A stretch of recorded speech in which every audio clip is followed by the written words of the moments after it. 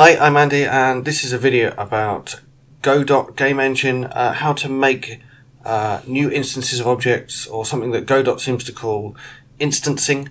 We're in the middle of making a little game. If you watched the last video, you will have seen us figure out how to make objects that you can drag and drop, but they also live in the physics engine. And so that was the second video in this series. The first video was how to make some objects with that just bounce around and move under gravity and stuff. So now you can see we've got objects that bounce around and you can drag and drop them, and actually I can sit here and play with these objects for quite a long time, so I'm feeling like maybe this game's going to be fun. Having said that, if the idea that I'm currently favouring works out, it might be that what we're actually making here is the level editor rather than the actual game. But a game without a level editor is only half a game, so whatever we're doing, it's fun, and hopefully if you have as much fun as me fiddling about with objects that move under gravity and bounce off each other, you're going to enjoy the game, or the level editor. So in the spirit of this being the level editor, which I think is what it's going to be, what we're going to do in this video is we're going to put a little menu over on the right hand side of the screen where you can pick up a new triangle or a new square, and obviously in the real game there'll probably be other shapes as well. So this is a video about how to make new instances of existing objects, new copies, make new stuff and not just have stuff that's already there on the screen. So the way that you do that in Godot is you do something which it seems to call instancing, but in order to understand, in order to be able to make an instance of something, it needs to be a scene. And you might be asking yourself, what? A scene is like a thing with loads of objects in it. But actually, a scene is kind of a much cleverer, wider concept in Godot than you might first imagine. Basically, anything you like can be a scene. So just one shape can be a scene, or multiple shapes, or a whole level like we've got here. So what we're looking at here is a scene, but that scene can actually be built up from other scenes. So what we're going to do is we're going to turn the square and the triangle we've already made into separate scenes, which will mean they'll get saved in a separate file. And why are we going to do that? Well, the reason why we're going to do that is because once you've made them into a separate scene, you are then allowed to make new copies of them, new instances of them. So we'll see how to do that. So let's go straight into that. So if we click on the square, we can see it's highlighted in the tree here. So that's our square. And at the moment, this is just an object inside this scene that we've called world. But now let's turn it into its own scene. So the way we do that is we right click on it and we say save branch as scene. So branch just means bit of the tree. So turn this object into its own scene. So when we choose that, it offers us a file name for it, and the file name square seems fine to me. So let's do that. So nothing much has changed, except now you can't expand this square in this tree because it's an object in itself. It's no longer just part of this tree. You can still edit square, and I'll show you how to do that in a second. But first let's turn a triangle into a scene as well.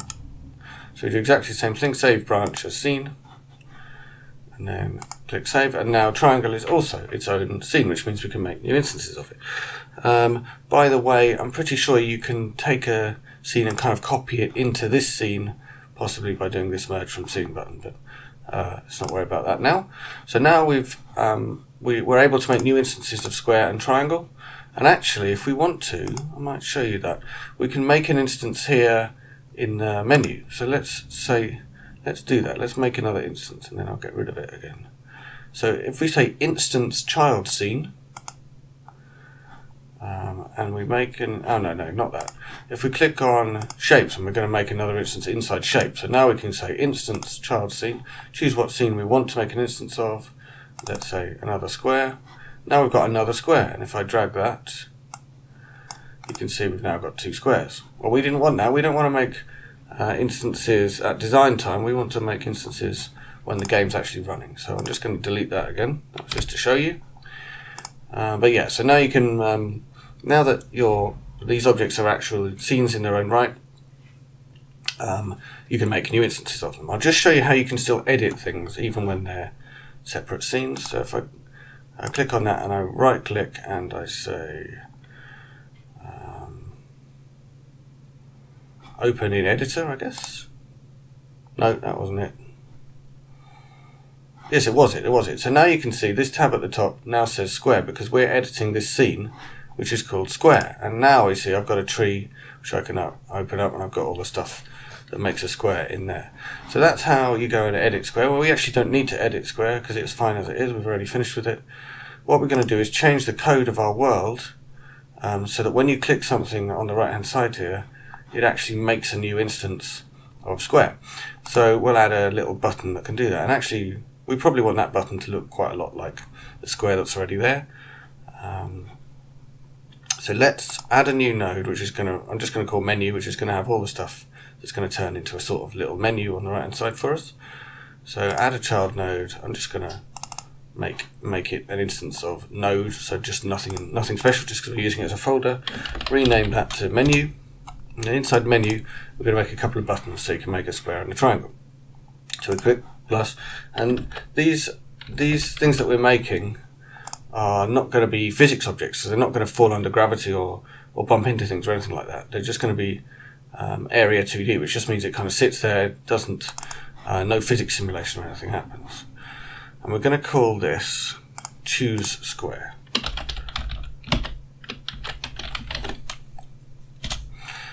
And in a minute we'll move it over to the right hand side like I said. By the way I've implemented this name is extremely important because we're actually going to chop off the word choose, and then the word square is going to tell us what we're going to make an instance of. That's not the neatest way of doing it, but it seemed to me the quickest way of doing it, and because I'm not that familiar with Godot yet, I couldn't immediately see a better way, so I've left it like that for now, but I'll probably change my mind at some point. So now at the moment, like with any shape that we make, choose square doesn't actually have anything you can see or anything you can touch. So we want both those things, because in a minute we're going to find out whether you clicked on it by touching stuff, and obviously we want to be able to see it. So let's add in some stuff into there. Let's add a collision area 2D. Collision polygon 2D, sorry. Collision polygon 2D. And just like we've done with other things, we're going to draw the shape of that. And I can see I haven't turned the grid on, so let's turn the grid on and try and reposition those dots to somewhere a bit neater. So we're going to make a square, and it's going to look pretty much like our other square because we want it to look like, it wanted to look sensible. When you click on it, you actually get a copy of that other square. So now we can collide with that. Let's add into it also a polygon. And again, we'll draw that so that it matches the shape of the collision shape. And I'm going to make it, it's pretty much the same as the square, but I'm going to make it just a slightly darker colour. So how am I going to do it? Just so that it's it kind of slightly fades into the background. So now I've made that thing. It's called choose square. I can put it where I want it to be, which is basically over on the right hand side of the screen. So when you click on this when you're playing, you're going to make a new square. Let's run the game and I'll show you what we've done so far. So far that square appears, but you can't do anything with it, and that's it. And nothing, when we bump into it, nothing happens because it's just an area 2D, so it's not involved in the physics of the game. Really, probably we don't want to be able to drag things all the way over here, but that'll do us for now. So while we're doing this, let's make another one which is for choosing a triangle. So again, we want an area 2D, and inside it we want a collision polygon 2D. And again, by the way, I'm just sticking to using collision polygons rather than what I think I probably should be using if I've got it to work right, which is a collision shape instead of a collision polygon, because I'm guessing the physics simulation works better, or works quicker if you use a shape rather than a polygon, because the shapes are kind of known shapes. However, when I tried to use that, it didn't work, so I gave up on that for now, and hopefully at some point someone will make a comment that helps me figure that out, or there'll be a bug reported in Godot that fixes the problem or something, I don't know. So again, I'm going to make it red, but make it a bit darker than the real triangle, so that it fades away slightly and doesn't look as exciting as the real stuff. And again, I'll lock it all together and drag it all over here. And let's just put this menu stuff on the right and sort of near the top, and we'll have some more shapes maybe at some point. So now I've made a square and a triangle in the right. They don't do anything yet.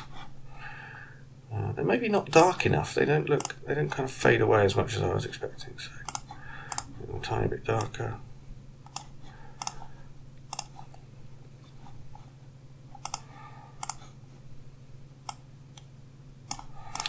Right, so now we've got our menu, and when we turn this into a real game, we'll probably make the separation between the menu and the real game a bit clearer, but we get the idea for now. So that's all the stuff we need to do in terms of clicking around in the user interface. What we need to do now is write a bit of code that makes a new square appear when you click on the square. So we'll go into our script, and we'll have a look at where we want to change stuff. So again, it's possible that there's actually a better way of making this stuff happen. At the moment, I'm ending up with a lot of code in the world, and maybe it'll be better to put some kind of on-click event on the shapes. But because I had this problem with interacting with the physics engine, all the stuff that I've had to do so far, I've definitely had to do in this way, where we're not listening for events on those objects, because those objects are caught up in the physics simulation already. So we're just dealing with events in the world, and then affecting the way the objects move in a kind of indirect way.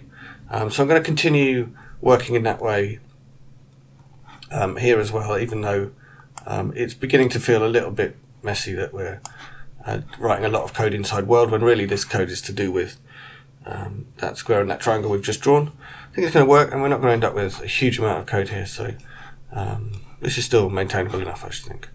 So what we do when you click, so if you remember the code from last time, that video is called Godot drag and drop physics objects, I think, and that follows on from the one before. There's a playlist on YouTube where they're in order, so you should be able to follow through in order. Look in my playlists and youtube.com/user/AJ Balam,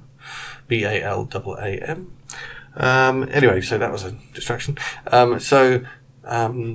Yeah, what we do is if a click happens, and the click is like a downward click, as in you press the mouse down, then we end up in this bit of code here. So at the moment there's not much code. We're just saying find what shape you clicked on, and then if the shape's null, as in you didn't click on anything, we just return. Otherwise we set that shape to be the shape that you're dragging around. Well, we're going to extend this a bit, and we're going to say if you didn't click on one of the shapes, maybe you did click on a menu item. So we're going to say, we're going to again use the trick I used last time of pretending we've written a function that we haven't written yet. So we're going to make a variable called menu item, and we're going to call this fictitious function called find colliding menu item. And again, we pass in like where you clicked, which is the position that came in with the event. So let's imagine that exists. And the answer goes back into this variable menu item, and we're basically going to say if you did click on a menu item, we're going to do some stuff. So we're asking if menu item. That basically means if the menu item is not null, because find colliding menu item is going to return null if we didn't find anything. So if you did click on a menu item, we're going to do something, which we'll do in a sec. Otherwise, so put an else here, we're just going to return like we did before. So basically, if you didn't click on a shape and you didn't click on a menu item, then we just return. Otherwise, if you did click on a menu item, that's the bit we're going to fill in. So what we're going to do is find out which menu item you clicked on, and then make a new instance of the corresponding shape to that. So first of all, let's get the name of the menu item, because remember I said we're going to use the name to find out which one you clicked on.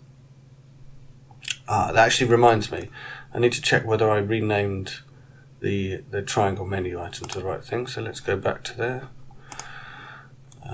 No, it's still called Area 2D, so let's rename that, otherwise this isn't going to work, to Choose Triangle. So now this is going to work, because as I said, we're depending crucially on the names of these things, Choose Square and Choose Triangle. So we'll go back to our script, and now we're going to get hold of the name of the thing we clicked on. So we're going to hold that in a new variable, so new shape name, just a variable to hold the name of our shape.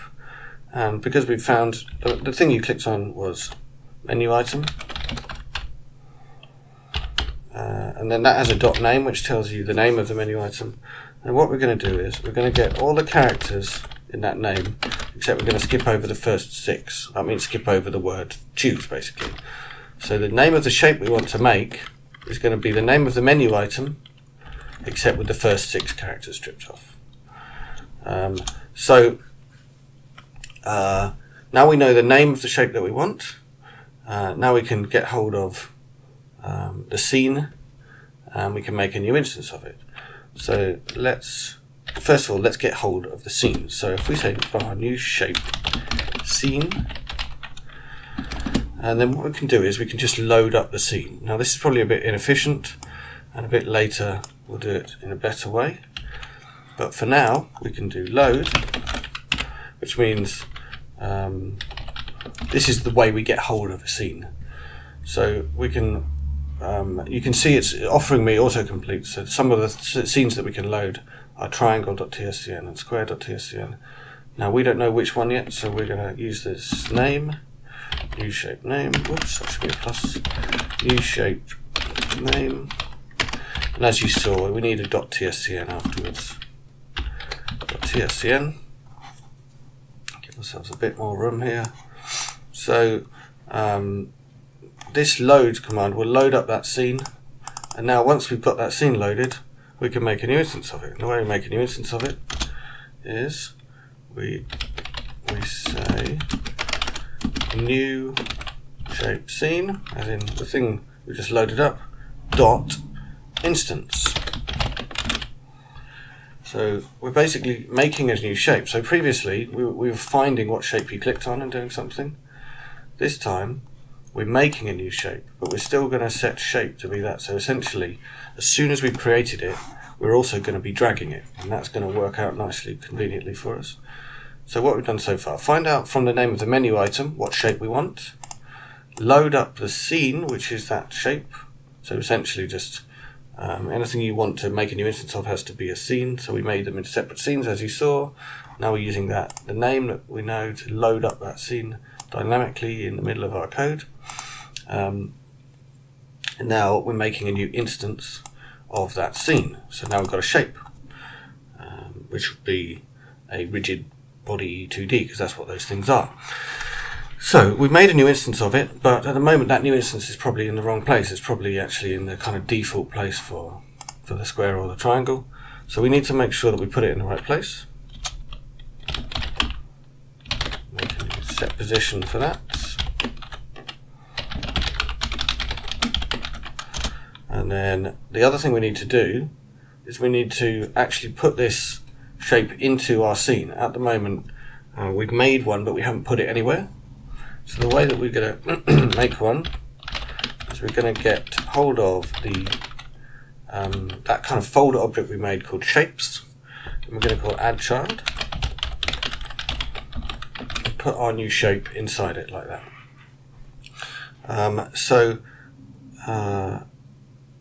That makes a new instance of the shape. So the part that's missing, other than the fact that this is a bit inefficient, I wouldn't want to do this every time, so actually as we go forward with this game I'll load up this stuff earlier and then just reuse it here, but for now we can just do this. It gives you the idea. And also I'll do the same thing with shapes rather than calling get node every time, but those are just details. So essentially what we've done so far is we've said find out which menu item you clicked on, get hold of its name, take off the first 6 characters, and now we know what shape we want. Load up the scene that is that shape. Make a new instance of that scene, so now we've got the shape we want. Now set the position of that thing to be where we clicked, instead of being somewhere over the other side of the screen. Make sure that we are actually dragging it, or we know which shape we're dragging. This the new thing is the thing we're dragging. Then get hold of the shapes folder and add this shape in there. So now it's actually visible and in the scene. And then we finished, and we come out in here and we tell that shape that it's being dragged.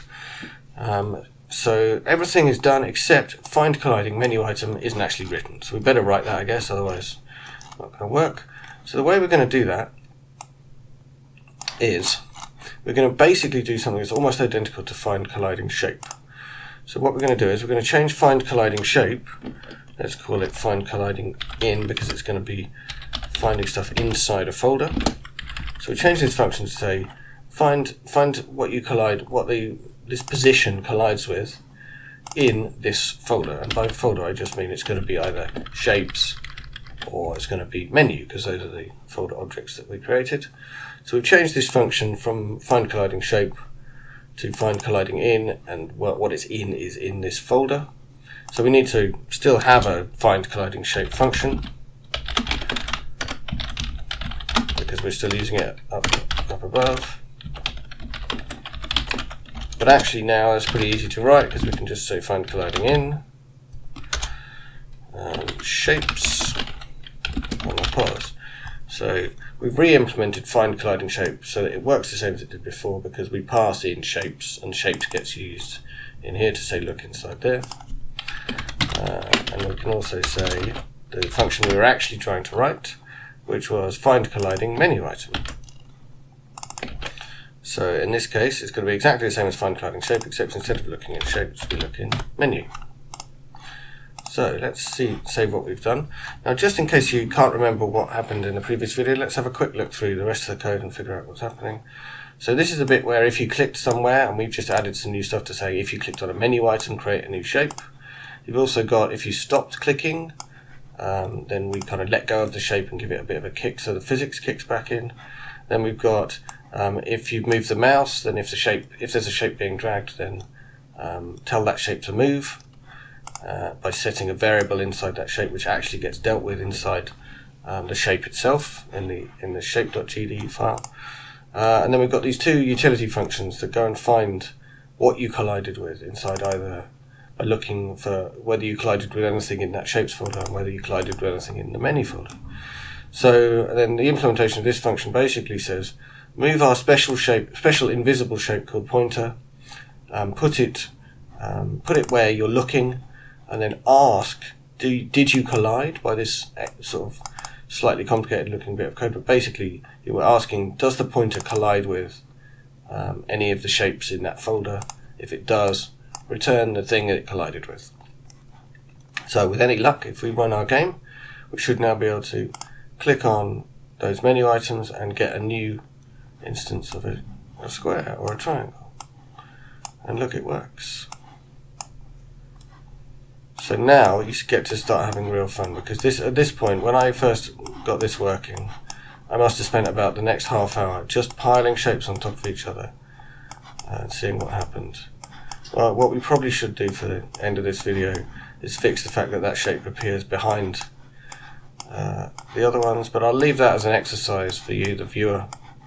Instead, I'm just going to drop a whole load of squares and triangles on top of each other until someone stops me. See you next time.